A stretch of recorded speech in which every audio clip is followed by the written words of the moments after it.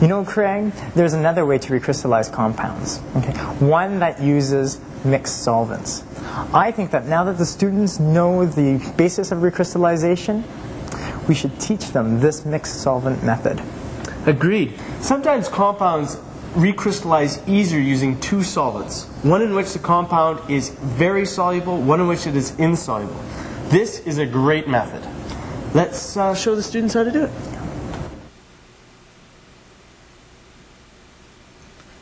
When doing a recrystallization using two solvents, as in the single solvent method, the first step is to choose suitable solvents. Obviously, two solvents are needed. One solvent in which the compound is very soluble at room temperature, a second solvent in which the compound is insoluble at room temperature. The equipment you need includes a selection of test solvents, a glass plate, the compound to be recrystallized, a spatula, and several clean pipettes and bulbs. To select the solvent, you need only a small sample. Place a small amount of the solid compound on a glass plate.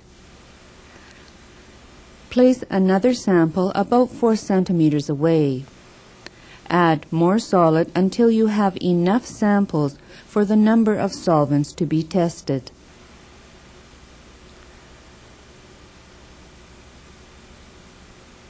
Choose solvents of different polarity, for example, water, methanol, chloroform, ethyl acetate, and hexane.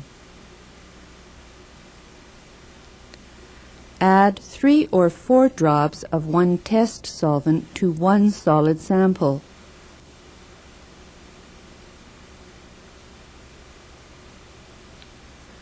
Repeat this process for the remaining test solvents, each time adding only a few drops of test solvent to the sample.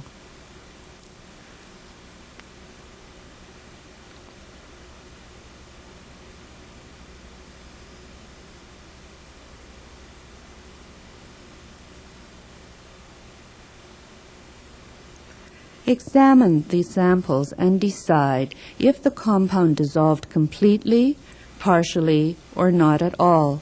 In this type of recrystallization, the ideal solvents are one solvent in which the compound is very soluble, in this case chloroform, and a second solvent in which the compound is not soluble, in this case hexane. In this recrystallization technique, the solvent should be hot. Place each solvent in an Erlenmeyer flask.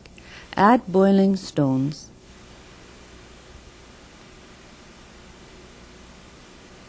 Then heat near the boiling points. Place the compound in a tared test tube, that is, a pre-weighed test tube, making sure that the test tube is no more than 1/4 full of solid. Using a pasture pipette, add just enough of the first hot solvent, the solvent in which the solid is readily soluble, to the test tube containing your compound. Here it is hot chloroform.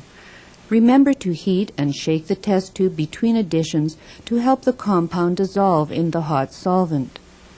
To be successful, you must use the minimum volume of hot solvent, enough to just dissolve the compound, and the solvent volume should not exceed 1/3 of the test tube height. You then start adding the second hot solvent, the solvent which did not dissolve the compound, here the hexane. Add until the solution starts to cloud. As a guide, for this sample size, usually no more than 20 drops of solvent will be needed.